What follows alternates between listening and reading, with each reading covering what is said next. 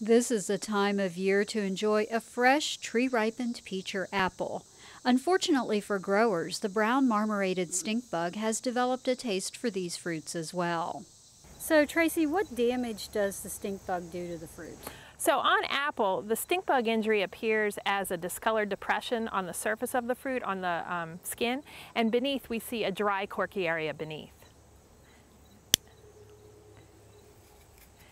And so this is the typical damage that we see at this time of the year that results from brown marmorated stink bug feeding on fruit. Which means people don't want to eat it, right? Which means it is less acceptable to our consumers, yes. The U.S. Apple Association estimates in the mid-Atlantic states the bugs caused $37 million worth of damage last year. Scientists here at the USDA Appalachian Fruit Research Station are trying to figure out how to keep the stink bugs from causing more damage. The research is geared toward understanding their behavior. We're studying the cues this insect uses, both visual and olfactory, to attract and aggregate these bugs in terms of developing monitoring tools for this insect that growers can use to make management decisions, as well as management strategies based on attract and kill type approaches. Scientists work with bugs that are raised here in a room that provides the perfect stink bug climate. These bugs live in comfy cages and are fed a well-rounded diet. This allows scientists to experiment on bugs that are the same age and sex.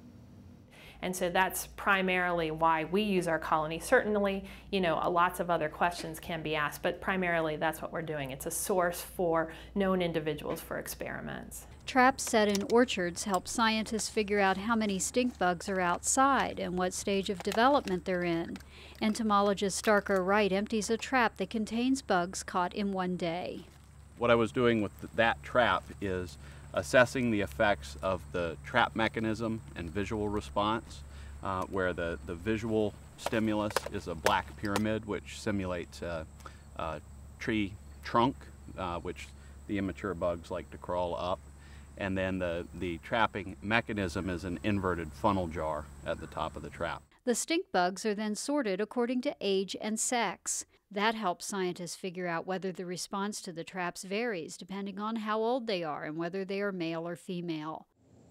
Brown marmorated stink bugs feed on at least 300 plants. With no natural predator, their population has exploded in recent years.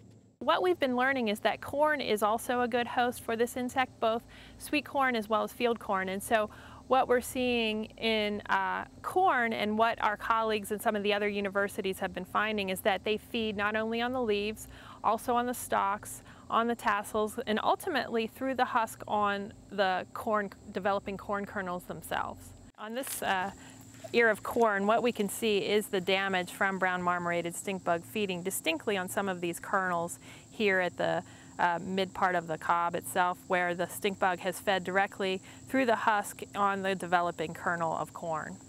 Scientists hope the experiments they're doing here and at other research facilities will help them devise a plan to control the bugs so they don't further damage our food supply.